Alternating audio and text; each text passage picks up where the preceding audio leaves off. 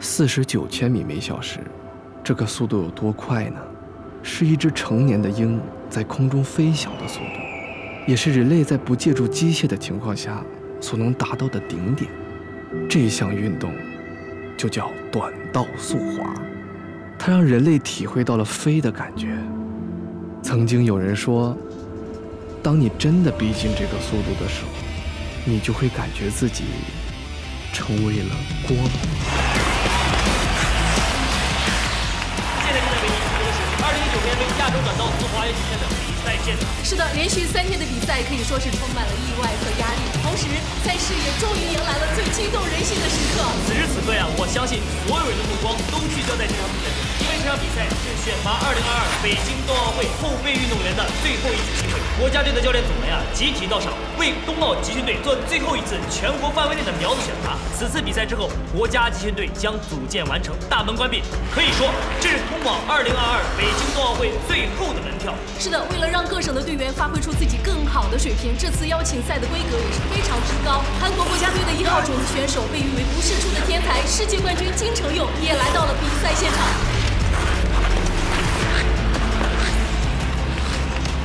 为了冬奥会最后的机会啊，各个省队也是派出了自己最强的运动员参加这场比赛。但是据我所知，吉北队的主教练方小艺在比赛之前做出了临时换将的举动，换上了吉北队的新面孔程焕和沈冰心。不知道他在如此重要的比赛上换上了2个没有大赛经验的新人，到底是什么用意呢？沈冰心，控制住，冲完倒赛第一。上天把运动员分成了2种人，一种叫做天才，另一种则叫普通人。沈冰心就是第一种，而我能做的就是在他滑最后一棒的时候，看着他的背影。好的，封得漂亮，沈冰心非常大胆，非常心细啊！现在还剩最后的9圈了，保持啊！我也好想去滑最后一棒，我也好想听听全场为我欢呼。我一定要去北京冬奥会。程焕不可思议的极限爆发力，配合沈冰心完美的交接，他带头冲进了弯道，还有4圈，冬奥会的大门已经近在眼前了。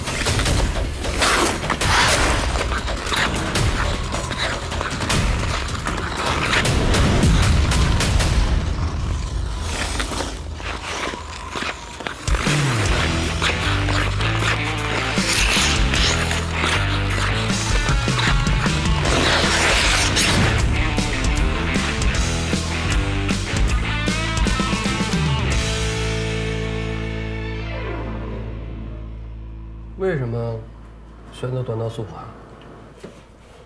中国每年有2700万人打篮球，国家队是2亿；1600万人打排球，国家队21亿人；打乒乓球就更多了，8000多万人，国家队是2亿。可是咱短道速滑就不一样，全国上下拢共加一起3000人，国家队10人。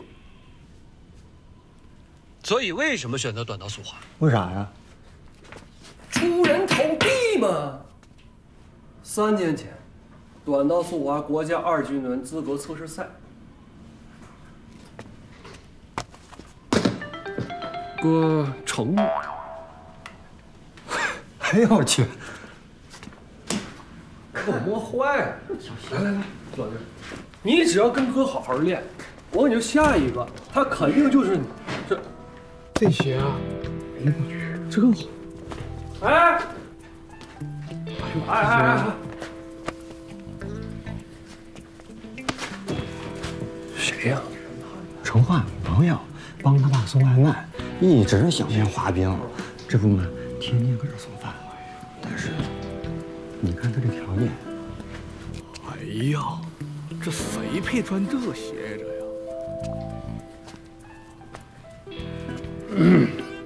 这鞋，哥，这鞋在哪儿买的？买不着。那你能卖给我行不行？好，我明白。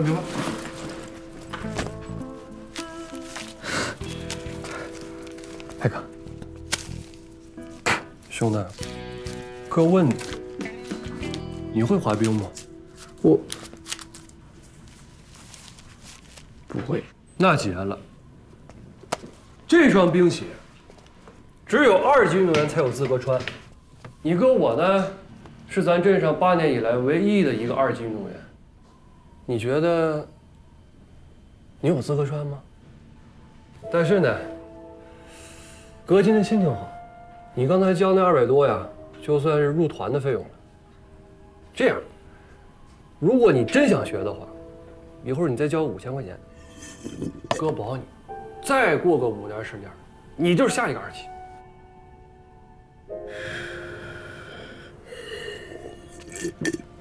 杨宇，哎，你听见了吗？队长，你这把俺当傻子我大哥说了，就再有个5年10年的，我就是国家2级运动员了。就再有个5年10年的，我进大队了。就再来个5年10年的，世界冠军了！哎呀，这么来，哥，咱择日不如撞日，今天就开始练。但是我有个条件，请说。队长，小胖，跟队长被打了。我去，搁牡丹江还能让人给干了？谁呀？谁？哎。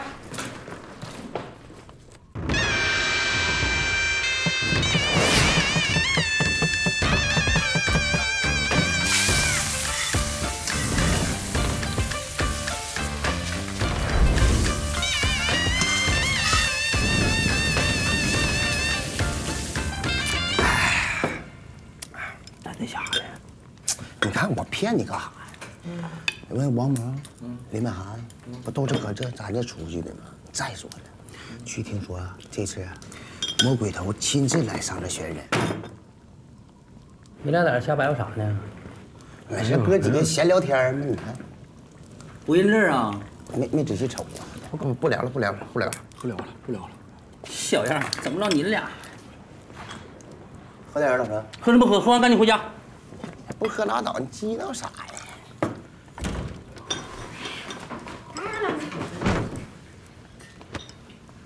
这么快吗？啊，我完事儿我必须的。哎，这送完外卖怎么盒还在里呢？没有盒我咋吃啊？我让你送，我让你吃了。啊，不是，咱镇子中间隔横道河，顾客呢在这头，我要从这头呢到那头呢，至少得1个小时。那溜达溜到地方不都凉透透的吗？为了大局着想，我吃了。哇！哎，我练过啊，10年武术，克你。你就在这瞎说吧你啊！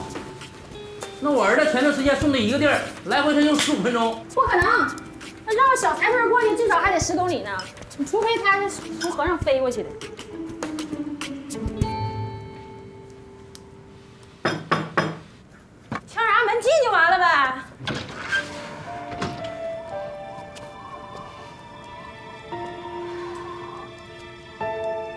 啊！杀人了！哎，有没有人管呢？救命啊！救命！哎，站那儿！你给我站那儿！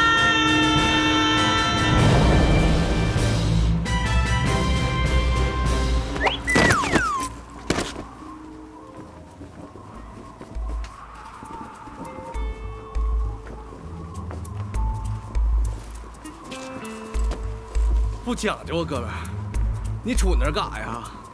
不是你让站这儿的吗？我呀，哥，你可算来了！再晚来一会儿，我就吃不着你家溜肉段了。我不让他们在这滑，他们非要滑，他就欺负我。谁？谁欺负小老弟？就他俩。啥意思啊？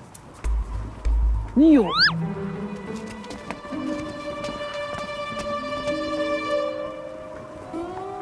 有事儿咱能好好商量商量。我们是接到通知，来这里训练的。练吧，练你的。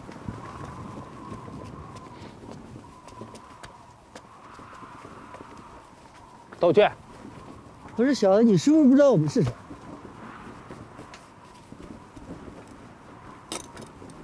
刚才的事儿是我们做的不对，是我们的问题，给你们道歉。走了，接着训练。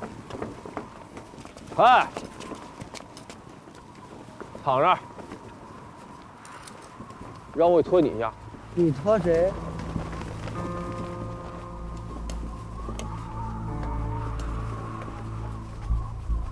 这样吧，既然都是滑冰的，好说也解决不了问题。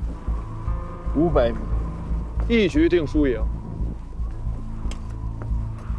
我们要是输了，我就让你过；如果我们要是赢了，那我们就得接着训练了。沈冰心，过来！哥们儿，你是不是不知道我大哥什么样？哎，不用说大哥，我大哥，我们镇8年以来唯一的一个国家2级运动员。那既然都是运动员，加个注吧，输的人把鞋扔那里。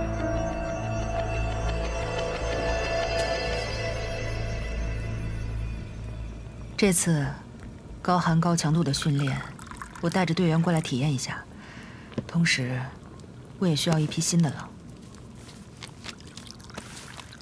你们这一批接着一批，凭什么选？冰感。姚宇呢？啊，他说他找家伙事去了。拉倒吧，家伙事找1年了没找来。我去，防杰克连第一，可别在防风镜，还有探险冰刀，还是富二代吧？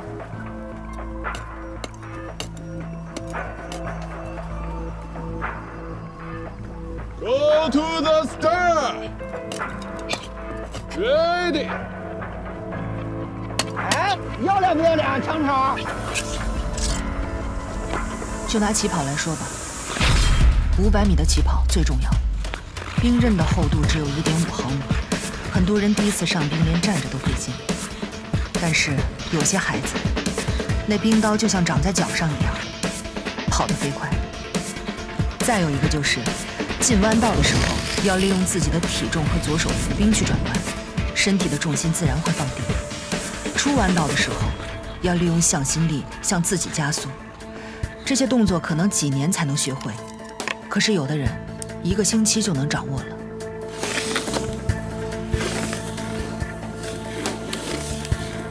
你们说的冰感，是不是就俺们这嘎说天赋啊？是，但是。 绝望，往往就在这里产生。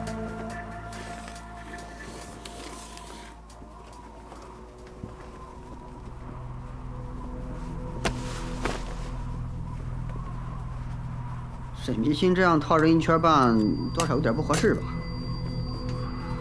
天才嘛，情商都低。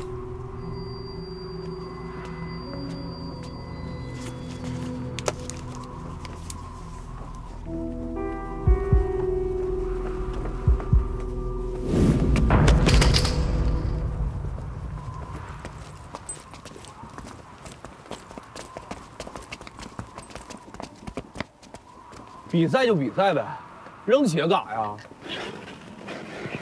这也是为了他好。他从现在开始能选择一份更适合他的职业。他不适合滑冰。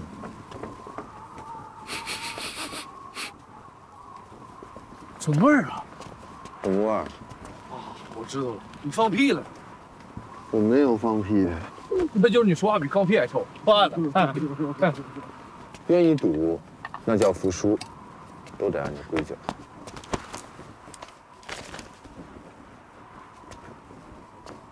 这样，你们赶快再比一次。这次我们要是再输了，我也扔鞋。要是你们输了，这事就这么算了。加注可以，你们谁上啊？我来。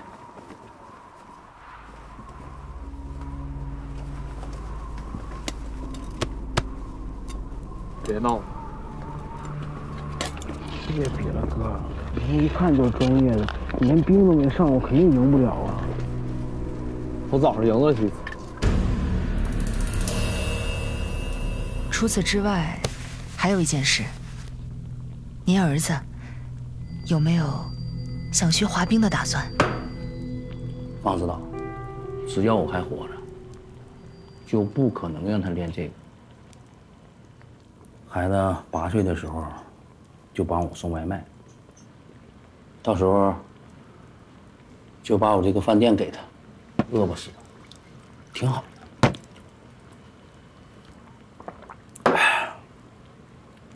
为了不让他学滑冰，我把我们家唯一的一双冰刀鞋都锁起来了。你看。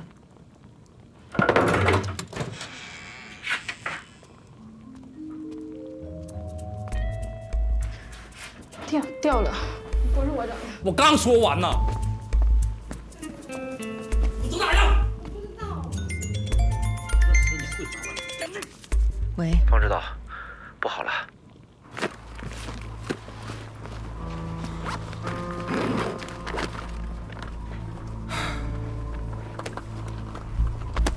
不跟我爸说，我爸知道我死定了。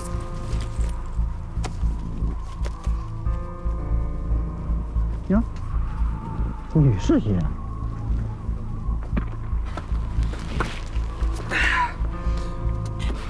这生意的浪费。脚大鞋小，放土堆称一称。以后别给他添土事儿了。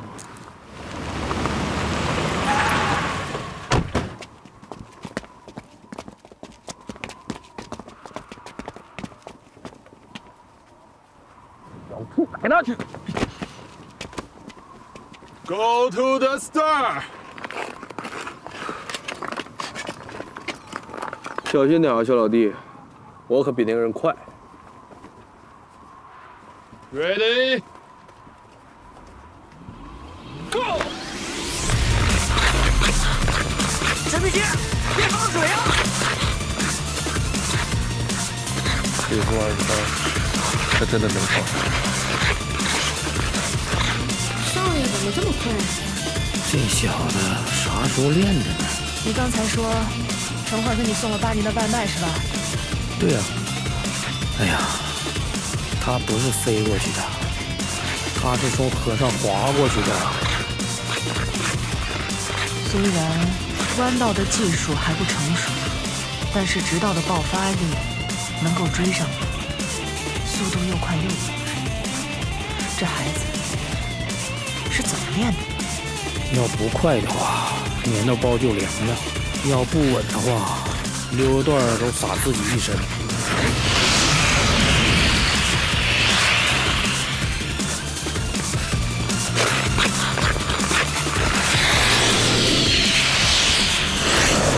这小子欠学呀！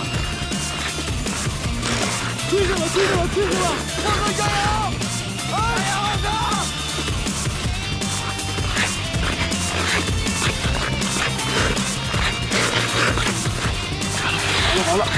追上来了！不行，这种速度是追不上沈冰心的。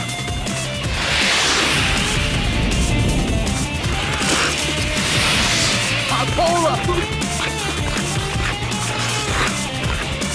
看来这8年的外卖已经让这条河融化在这个孩子的心里。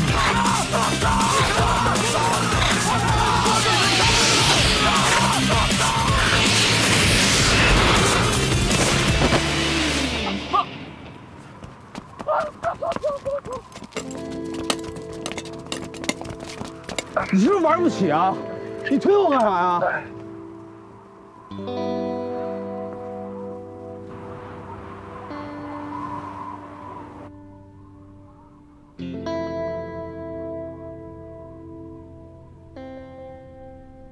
你还好意思让我滚？要不你推我马上就赢了。你犯规，你不应当前半部分碰倒了我，你懂不懂规矩啊？我不懂规矩，干啥呀？摔着了没有？你跟他们一伙的？他是极北1队的速滑运动员，我是极北队的总教练方小艺。我不管你是谁，你要是跟他一伙的，你就能说就说了。我，哎，你留在这儿太可惜了，想不想和我一块看看速滑的巅峰？想好了的话，今天晚上10点之前到火车站找我。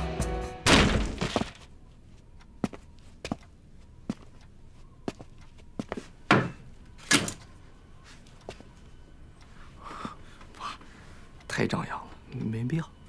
为了让我相信你已经不滑冰了，你都能想出来假装受伤这招，呢呀？那不遗传吗？这1个月之内别送外卖了，在家给我好好反省。那个爸，我想去极北转转。看你像极北。爸，8年了，你为啥就是不让我滑冰？因为我是你爹呀，这个理由充分吗？是因为我妈吧？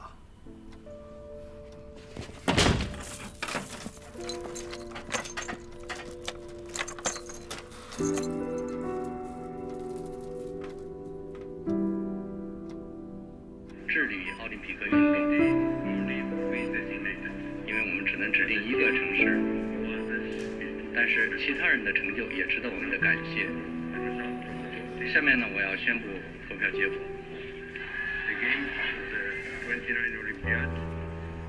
29届奥运会。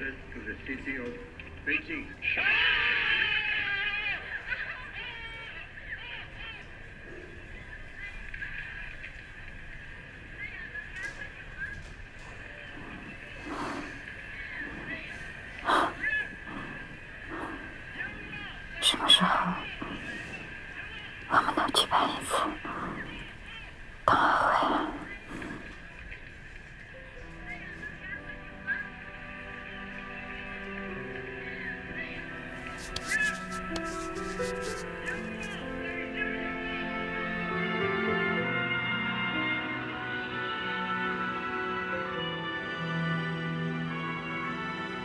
？The International Olympic Committee has the honor to announce the host city of the Olympic Winter Games 2022.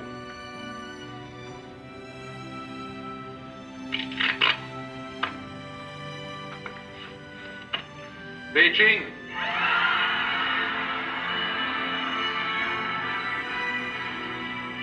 好的，那么以上呢就是北京获得2022年冬奥会举办权的全部资料了。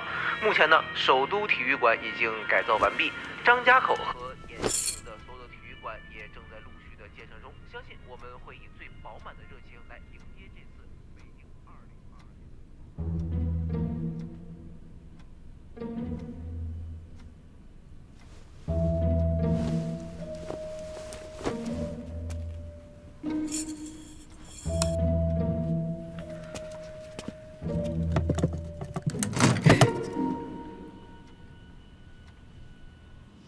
年。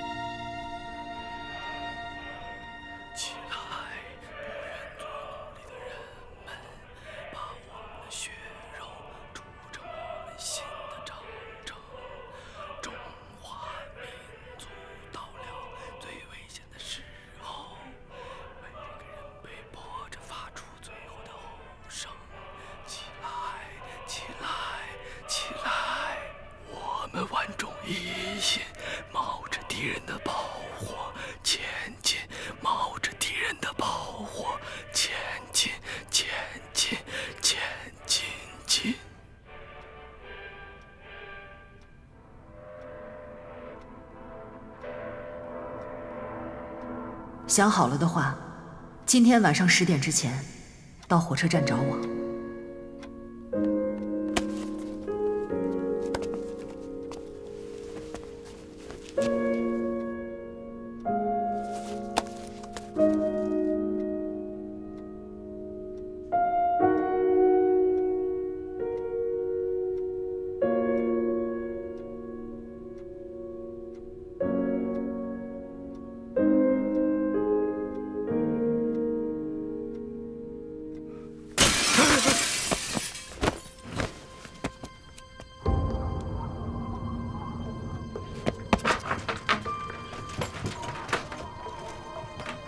如果不怕死的话，就跟上了。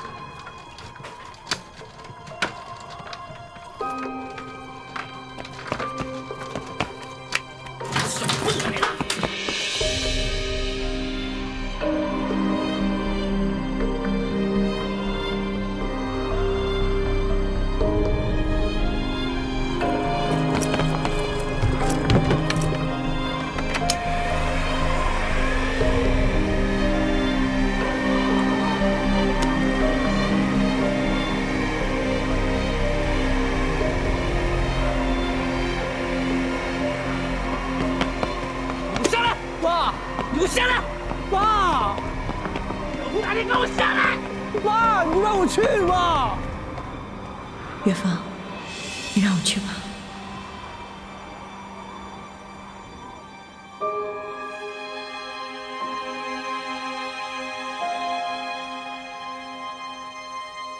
爸，你让我去吧。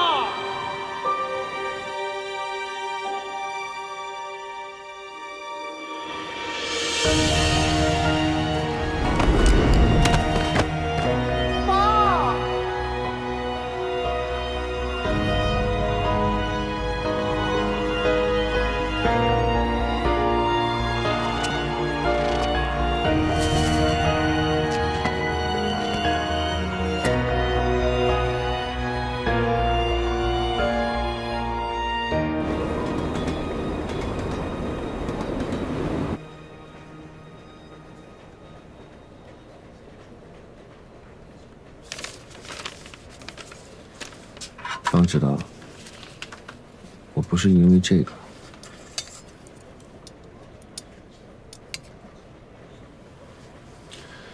郝章章副队长就先不说了，还有受伤没有归队的林柏涵队长。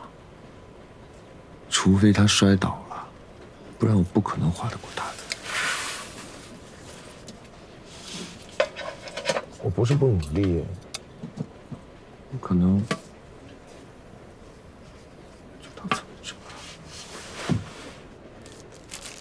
每年的秋冬，藏羚羊都要到可可西里的背风谷去产崽，中间都要经过一个大峡谷，跳不过去就摔到谷底，粉身碎骨。但是有一年，这群藏羚羊全都跳过去了，你知道为什么吗？因为那年冬天。 可可西里来了一群饥饿的高原狼。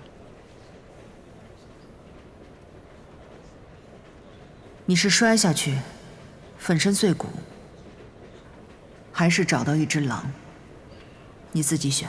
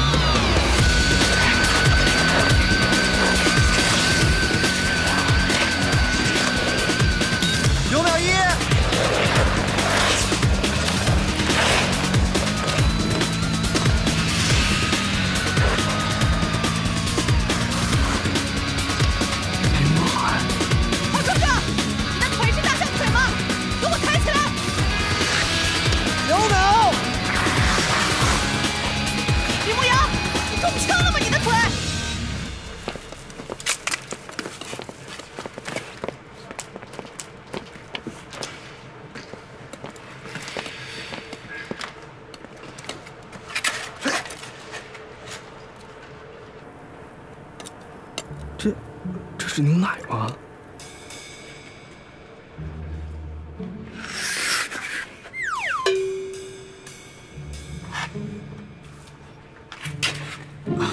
呀，真不错哈，小飘。得劲。你想舔没人管你，但你要负责舔完以后擦干净，因为这里没有人会喜欢自己的冰刀上沾有别人的口水。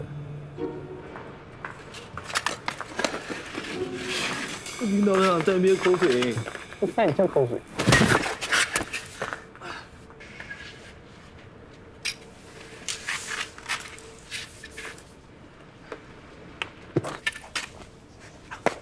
方指导，新换的冰鞋还合适吗？特别舒服，从来就没这么合适过。看见他们了吗？你呀，和他们不一样。 你对我们来说很重要。明白，方指导，我一定会努力的。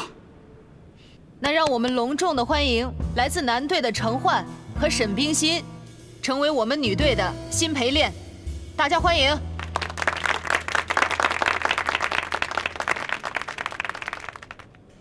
方指导，为啥是陪练呢？不满意啊？方指导，我来是进国家队的，我不是当陪练来了。 那让我见一下要进国家队的实力吧。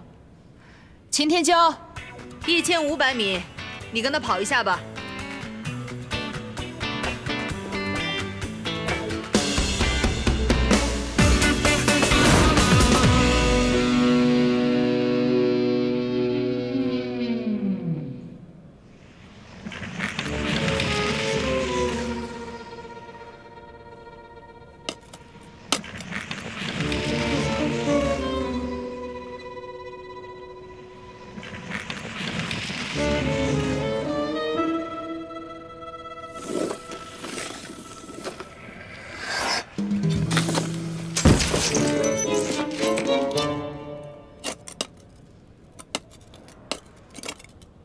我是要进国家队的。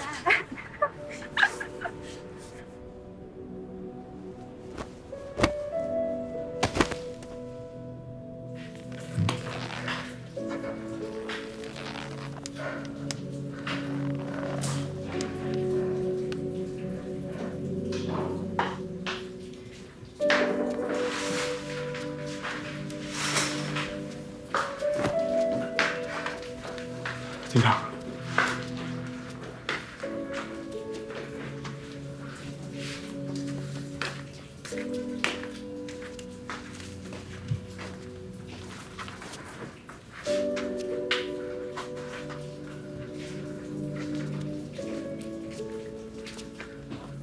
我看到今天你射到挡板上了，没事儿，不是你有事没事，而是以你现在滑冰技术，很容易让我们受伤。为了对其他人负责，麻烦你尽量滑快一点。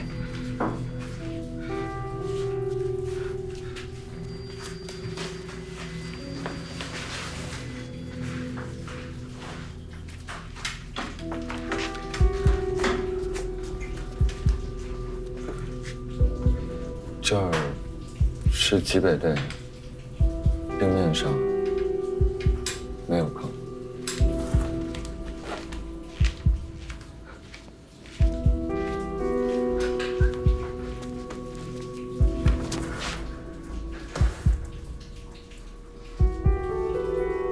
下一轮的大循环马上就要开始了，体能是一个大问题，你要重点观察一下，看见了吗？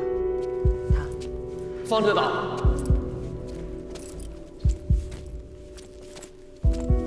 有事儿吗？方指导，我想跟男队一起训练。等你把女队的都赢了，你就可以回去了。我知道，我连女队都滑不过，是因为我基础太差了。那您觉得我从哪开始练比较好呢？你不用练，你维持现在这个样子就很好。方指导，我真的想变强。您说过，我跟其他人不一样。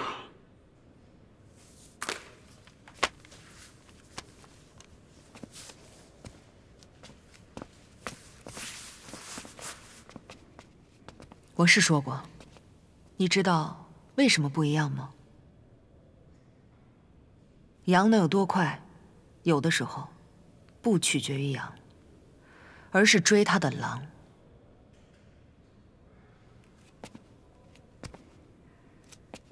你的重要性，就是在于让他们知道，自己时时刻刻都有可能被换掉，逼着他们拼了命的往前滑，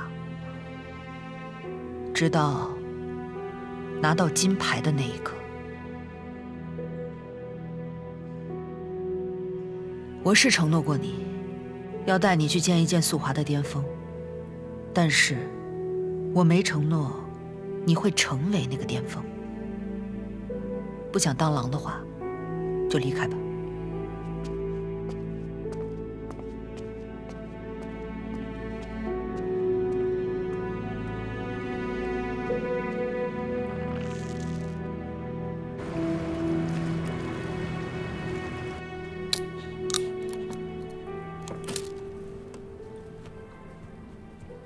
硬座还是卧铺啊？嘿，你买还是不买呀？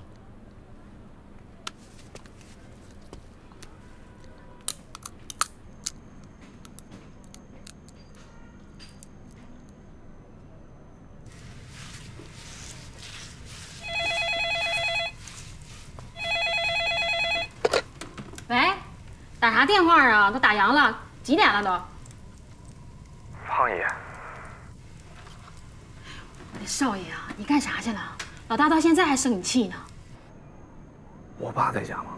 谁呀？没谁。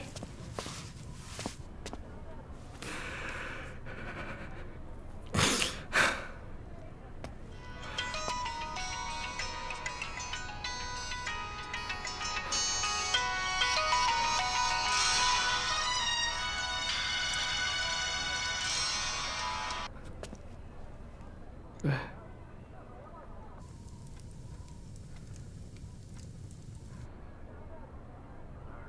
搁那儿，别饿着自己。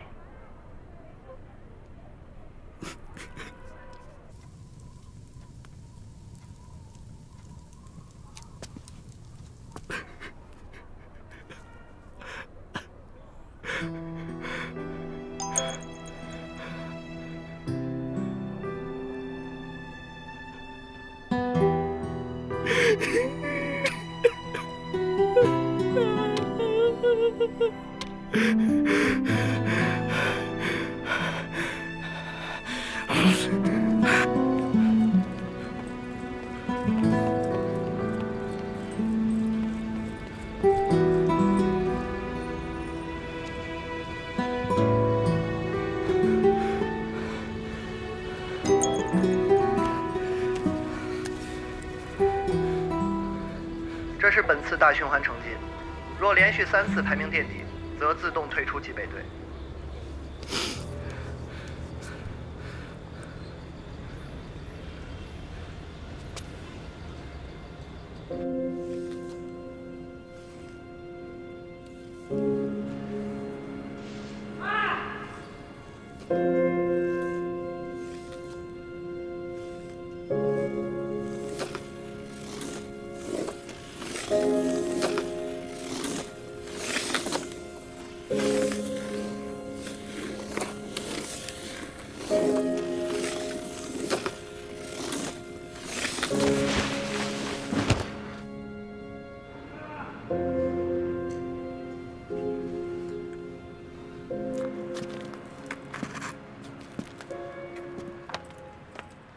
教我，教我基本功。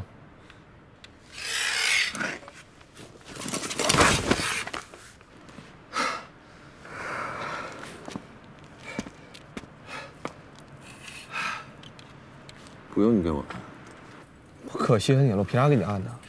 我扶一下。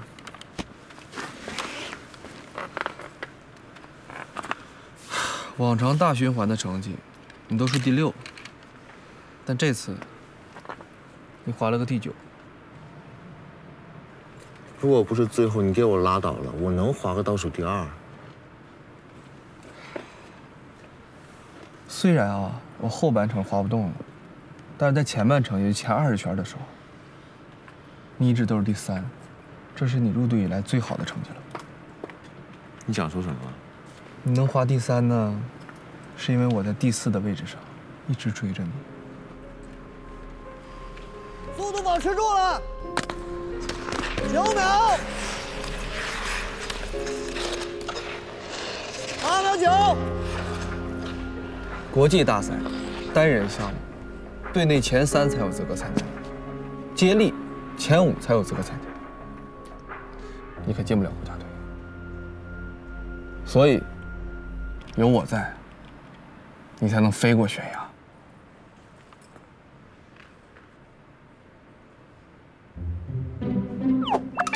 哎，行啊，你就这样吧。你就给女队当备陪练吧你。明天早上5点，体能馆。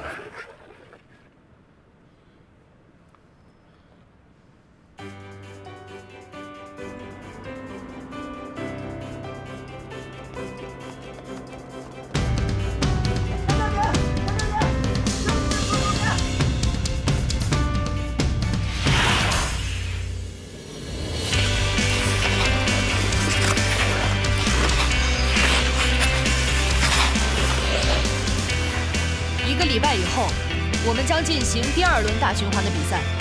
这次比赛的方式以3000米双人接力赛的形式来进行，时间垫底的那一组将被计入大循环的成绩。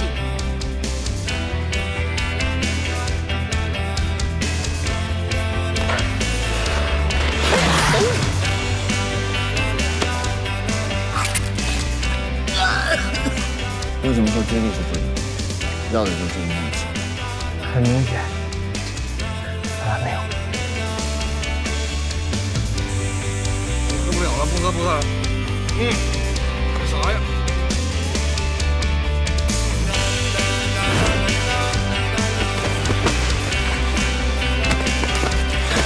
上回了，你在干什么？我是故意的吗？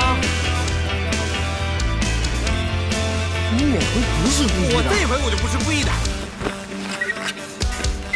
我今天我就必须干你了！来，找地方来，来，就这样，来，看样子，来，走，来。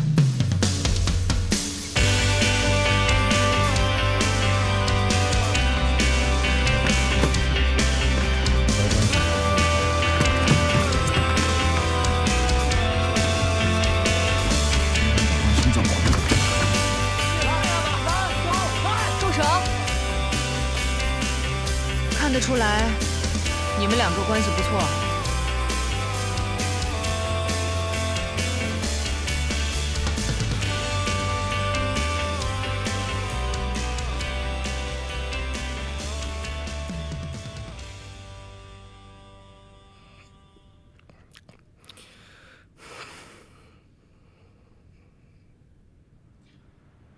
行行行，哥错了啊，哥给你道歉，对不起，对不起啊，别生气了。快2个月了，我们落下了多少训练，你心里到底清不清楚？我不想再输了。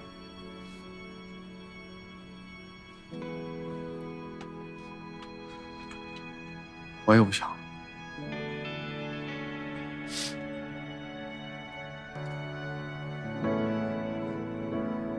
就差一点，女生飞上，快速，快速！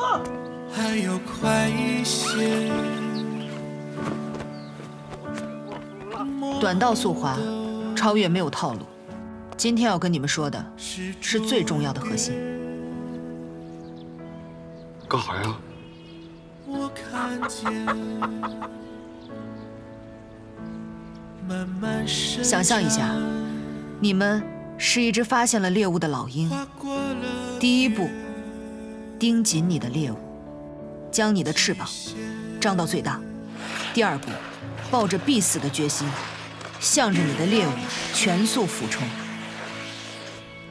第三步，猎物受到了惊吓，一定会露出破绽，张开你的爪子，致命一击。边界，保持节奏，燃烧青春，梦想的火焰。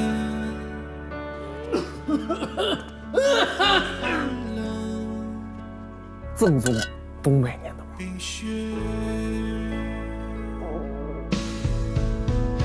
每次我想超越你的时候，只需要在你后面慢慢跟滑，等到你出弯的时候，我稍微一加速就可以超过去了。对，那是因为我速度太快了，个子又高，每次出外道的时候就会往外道去偏。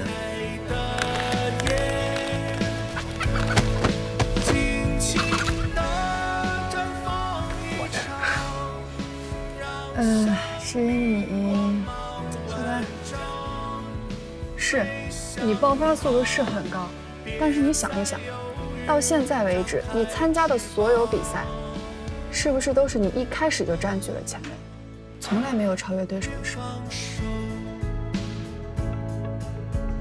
再忍耐一下，超越时间边界，燃烧青春，梦想的火焰，融化寒冷冰雪。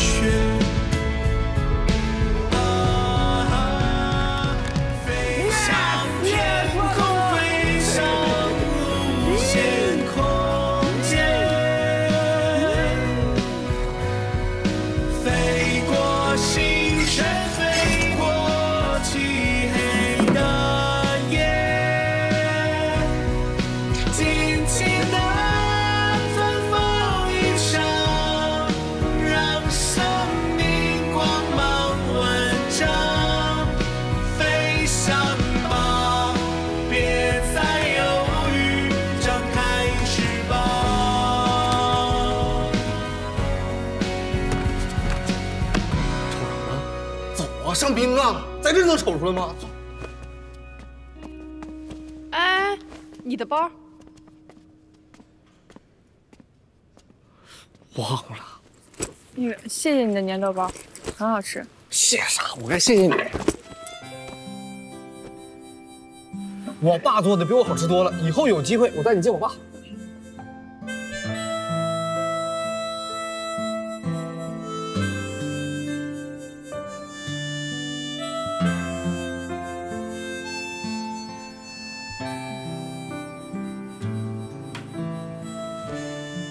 进家长。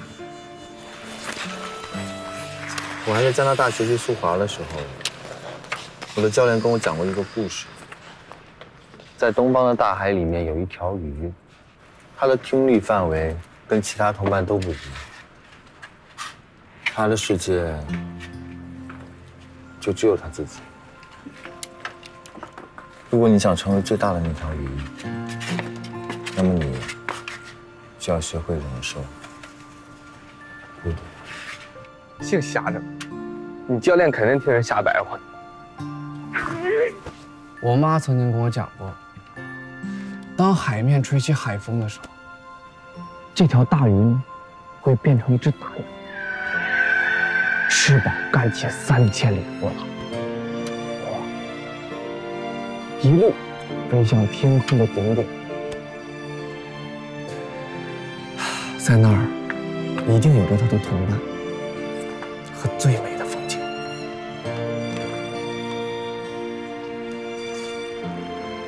一起飞起来吧！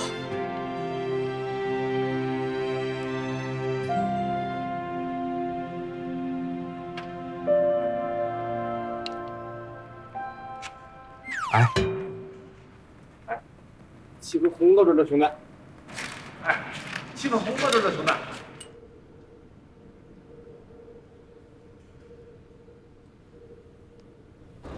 短间歇3000米双人接力，2圈一接，交接7次，明白了吗？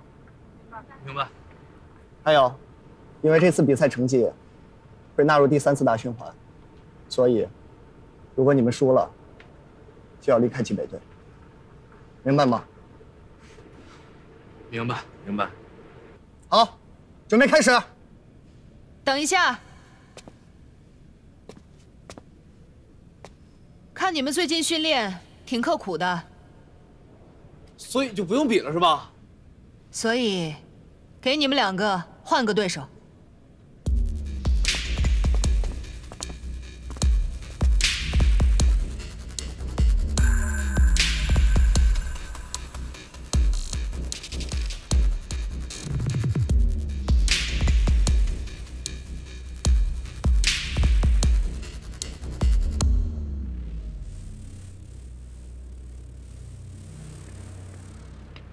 哟，小坏坏，你看我都这么大岁数了，让我一下。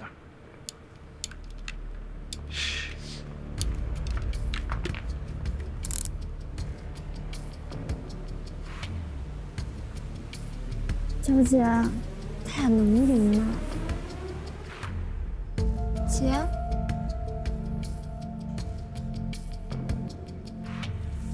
那个郝壮壮，因为速度高、爆发足，被称为速滑怪物。那个队长林波涵就更夸张了，2个世青赛冠军，1个世界杯冠军，距离大满贯只有1步之遥，是公认的大魔王。他们2个代表着极北队的最强。All to start. Ready? Go!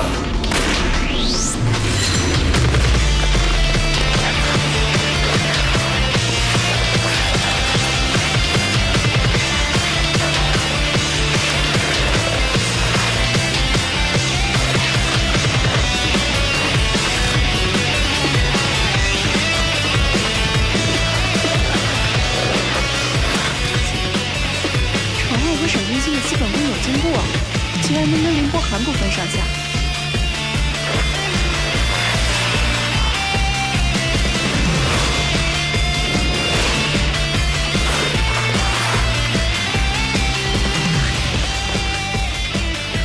方指导，让林博涵和郝壮壮做2个孩子的对手，别太欺负人吧。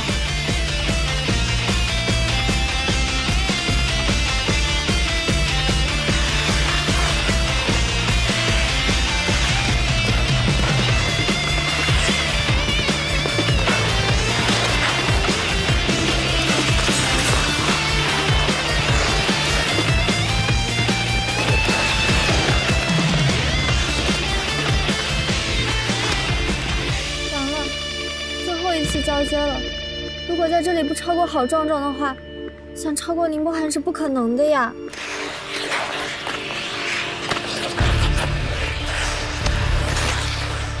短道速滑，超越没有套路。今天要跟你们说的，是最重要的核心。第一步，盯紧眼前的猎物，将你的翅膀张到最大。第二步，抱着必死的决心，向着你的猎物全速俯冲。别扯，按照那个速度，我肯定摔。所以啊，拼的就是这一瞬间，将火箭上升力的1/3全部都压在你的膝盖上，张开利爪，致命一击。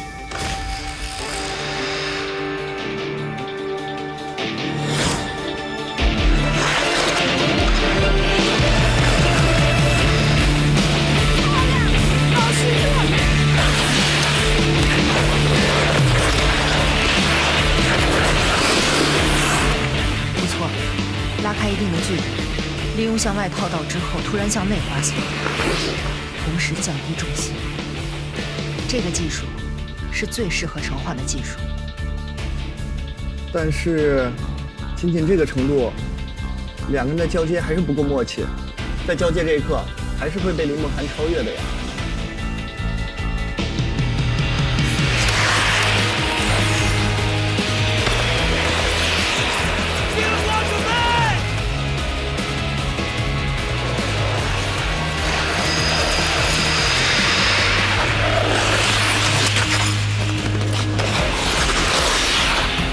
时机刚刚好。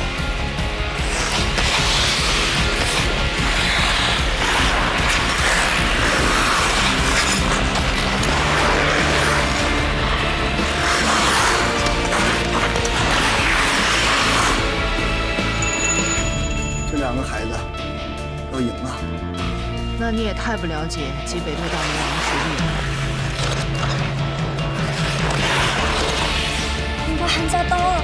就在给沈冰心把命道让出来。40、45，这个速度入弯要摔。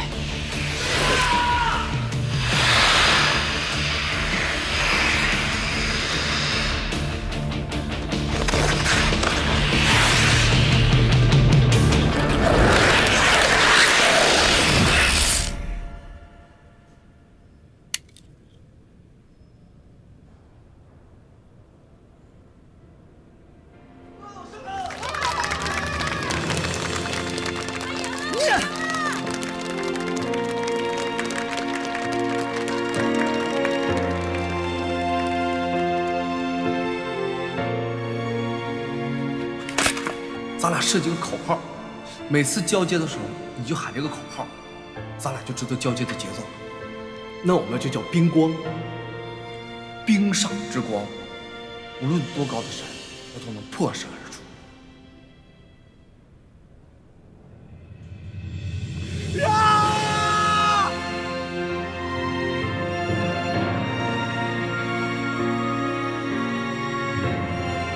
李队长，我够快了吧？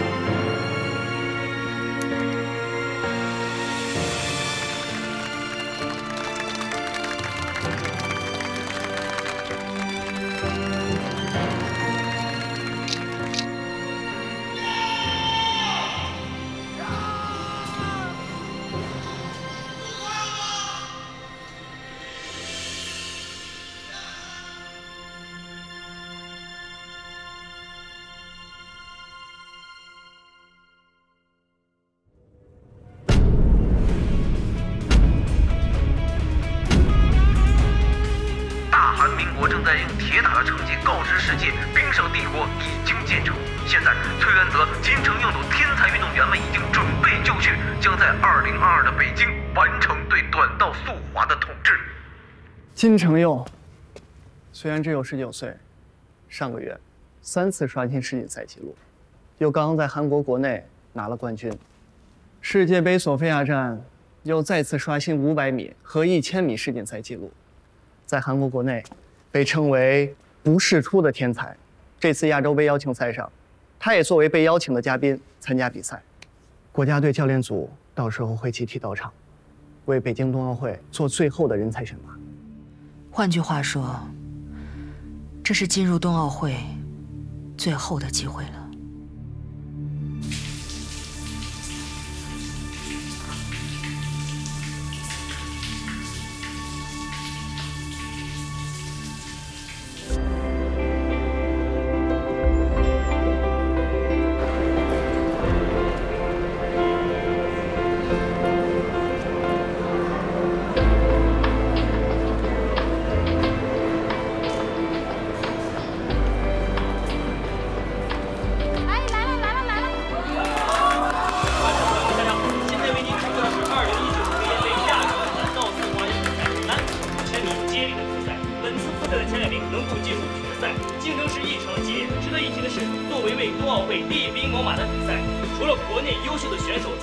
外，韩国以及日本的选手也来参加了这场比赛。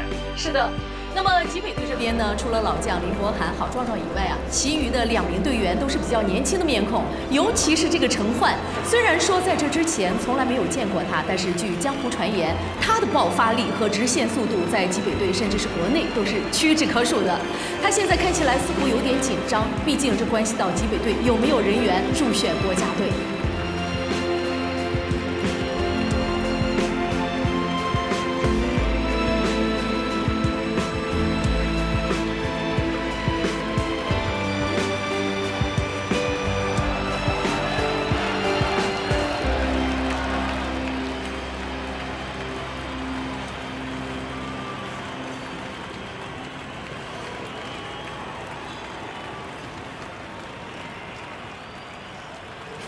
那个课，崔个你呢？你就是不用翻译，我听得懂。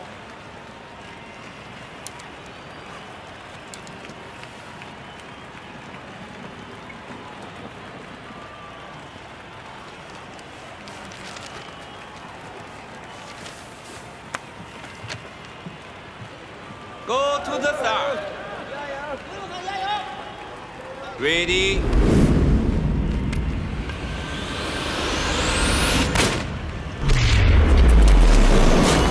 比赛开始，陈焕的起跑和爆发还是依然的非常有冲劲啊！看起来赛前对他的预测并不准确，在我看来啊，他这回的状态是非常之好。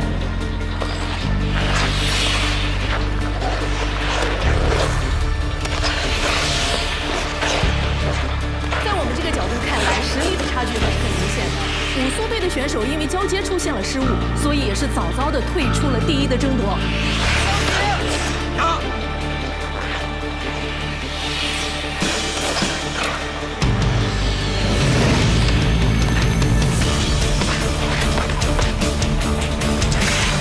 别摸他，让他少，没关系。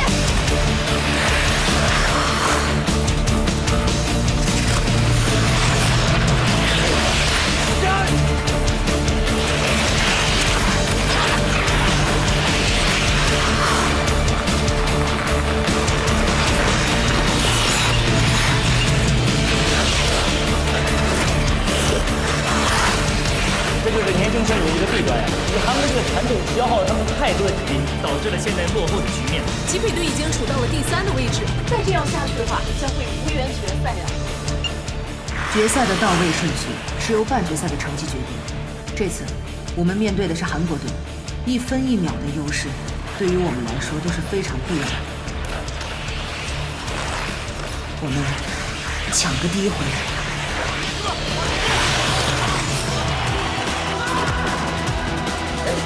沈冰心没有进行交接，直接滑了出去。在5000米的接力中，除了最后的一棒必须要滑2圈以外，其余的交接次数并没有规定。极北队的这个战术确实会省下一些交接的时间，但是对于运动员的耐力也是极大的残忍。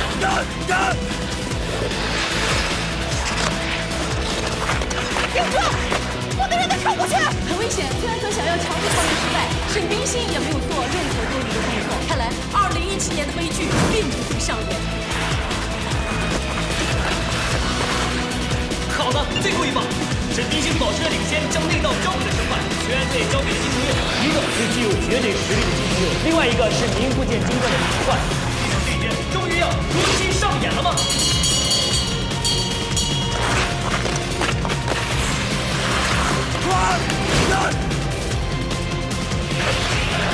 顶住！最后一个弯到了，金蛇优现在开始加速了，但是陈焕还是有一个胜利的领先。那么下面的时间马上出弯了，第1名加油！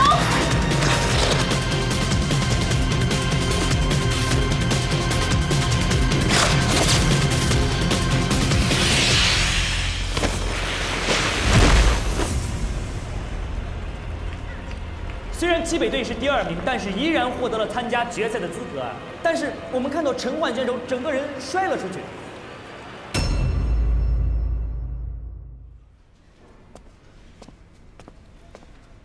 膝盖半月板的伤情非常严重。由于那位选手的技术特点，每一次他在过弯在持续加速的时候，突然向里导致所有的压力全部都在这个膝关节上面。他能够坚持到现在已经是个奇迹了。我建议不要让他上场。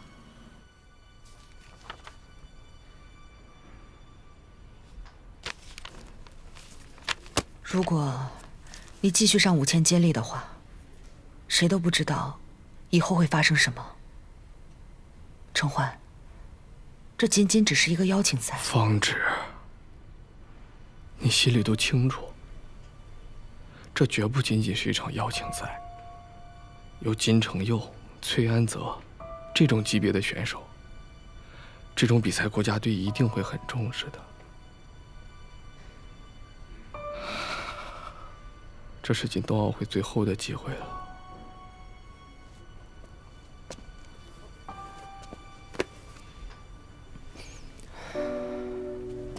很久以前，我和你的妈妈是3000接力的队友。在那次全国比赛之前，她就已经很不舒服了。我当时被她说动了，明明知道她有心肌炎的情况，还让她上场参加比赛。04年，我再见到她的时候，她就是一张黑白照片了。从那个时候我就发誓，这种错误在我的身上绝对不会再发生。你们的梦想是拿到世界冠军，我的梦想是看你们拿世界冠军。我不想你们恨我一辈子。方芷，我妈，她没有恨过任何人。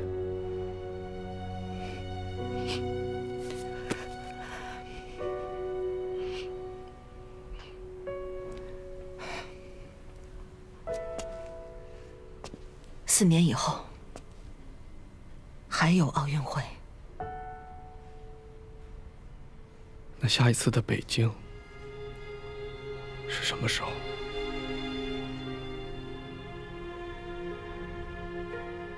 我就是想让我妈在北京的冬奥会上看到我。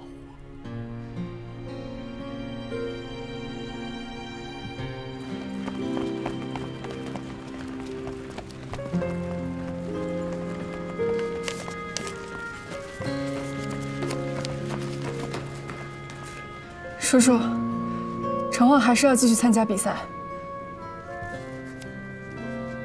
作为一个运动员，我很清楚他在想什么。但是叔叔，你劝劝程焕吧。现在能劝动他的人只有一个。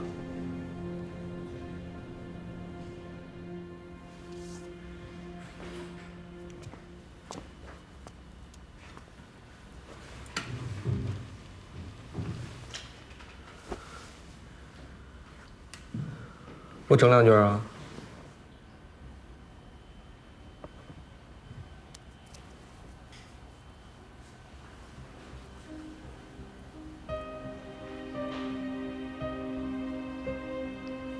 如果你不怕死的话，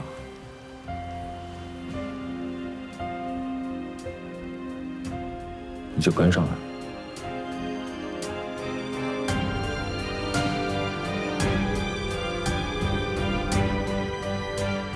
31年前，加拿大的卡尔加里，我记得很清楚。我算上我们的领队，一共4个人参加了冬奥会。当时的观众席上有加拿大国旗，有芬兰国旗，有韩国国旗，就是没有我们的国旗。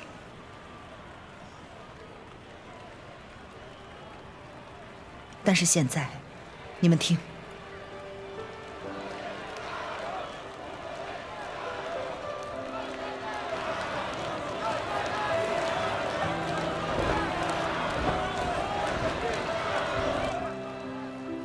方芷，你说那是过去，时代变了。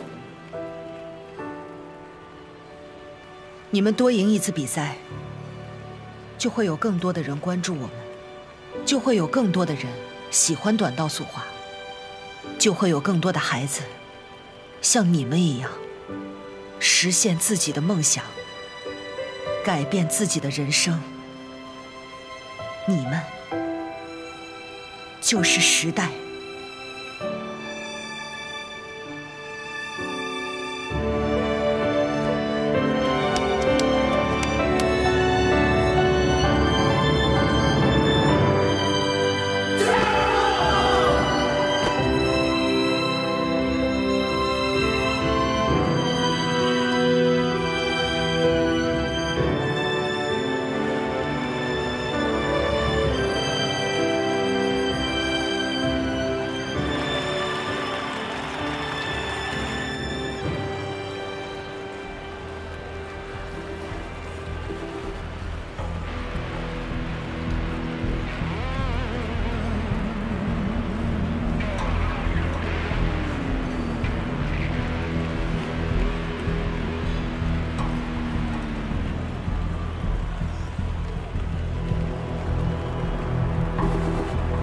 Go to the start.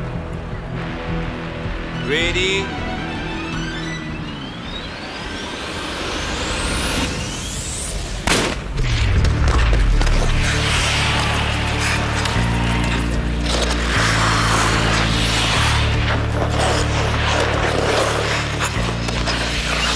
很出人意料的是，虽然我们处于一个优势的起跑位置，但是陈焕选手的伤看起来影响很大，并没有抢到一个领先的位置。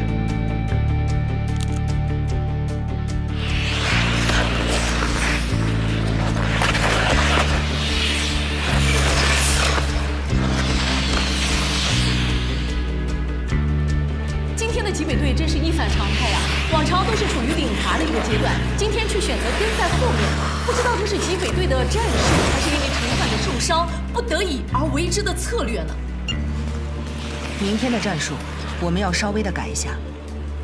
韩国队几乎每次都是在前半程的时候紧跟着我们，后半程的时候发力。这一次我们在前半程的时候可以先放新加坡队的人过去，但是千万不要放韩国队的人过去。新加坡的队员麦旭奇是个急性子，他要是看到占据了领先的位置，他一定会发了疯的往前冲。如果真的让他们玩命冲起来，我们不就追不上了？不，比我们更着急的是韩国队。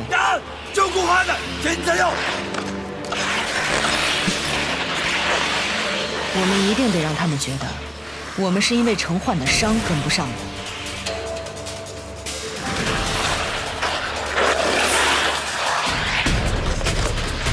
机会就出现在郝壮壮这一棒。韩国队和新加坡队都擅长外道，那么里道一定会被让出。交接来到了郝壮壮这一棒，依然还是那么的猛健。这名老将该怎么形容呢？他就是绝对不会犯错。交给我的是第2名，给你们的还是第2名，就是没什么惊喜吧。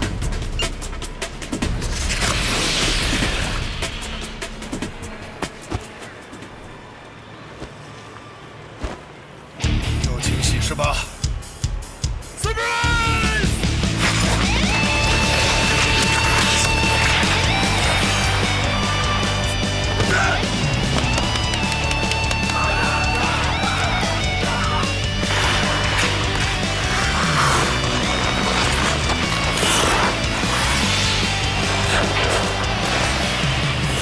接下来还剩10圈，就是真刀真枪了。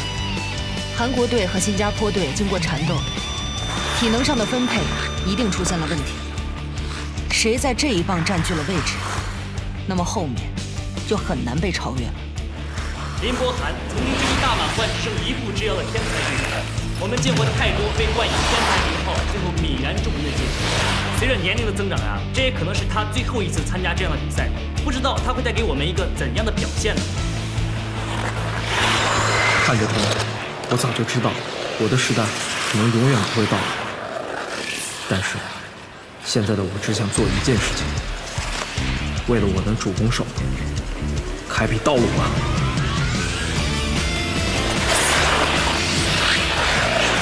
林柏涵，守住，守住，内道，内道！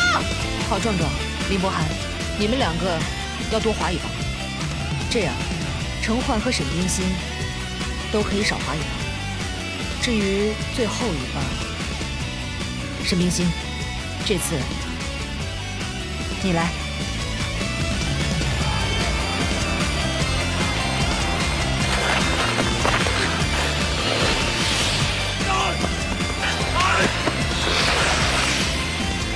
最后7圈了，加油啊！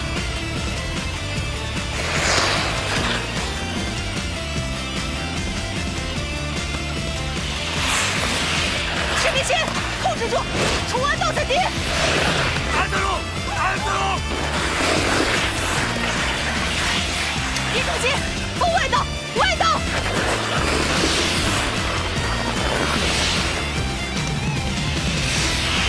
站！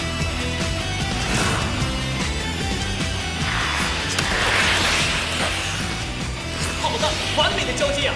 程焕的速度依然非常快，他带头冲进了弯道。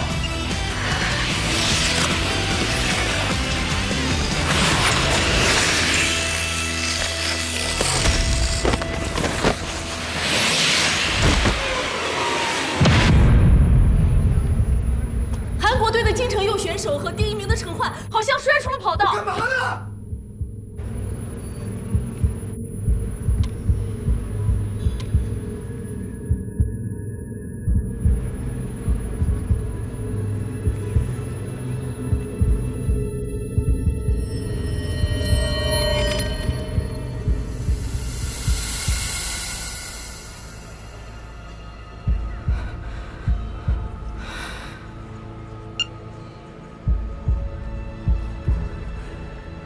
短道速滑的比赛是没有暂停的，按程焕现在的伤势，必须要抬出场外救治。但是这一切的前提是，必须要教练员举手放弃比赛，医护人员才能够进入赛场。从那个时候我就发誓，这种错误，在我的身上，绝对不会再发生。放着他，不要举手，不要举手。我们看见极北队的沈冰心朝着第1梯队追了过去，而领先的新加坡队也出现了失误。那么极北队其实还有追赶的机会。最后2圈你来，我给你追回来。不可思议！难道程焕在这样的情况下还要继续比赛吗？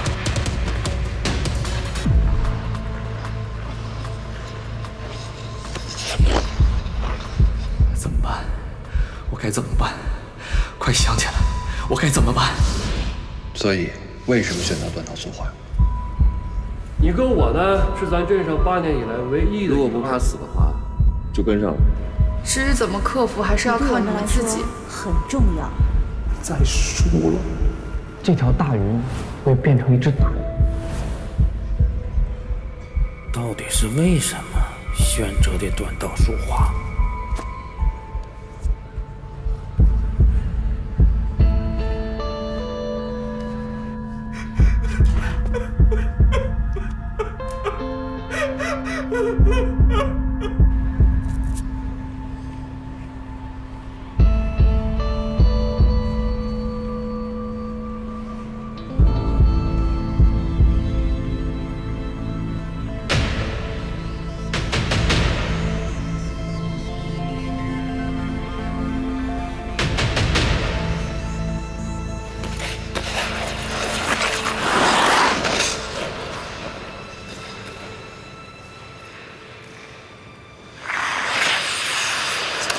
兵光准备，这是我最喜欢的东西了。